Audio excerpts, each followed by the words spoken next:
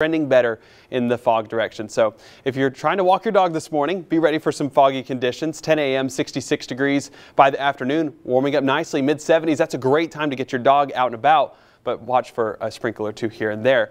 But we do want to shout out one of our very own, Cooper, Miss Daniela Oropez's dog. That is our dog of the day. So thank you for submitting that picture. And of course, if you want to submit your picture at home, you can send it to news@wtva.com. We'd love to include that. But yeah, it's a great day to get the dog out and about. A great day for you to get out and about with those temperatures being mid-70s. Just be ready for some cloudy conditions.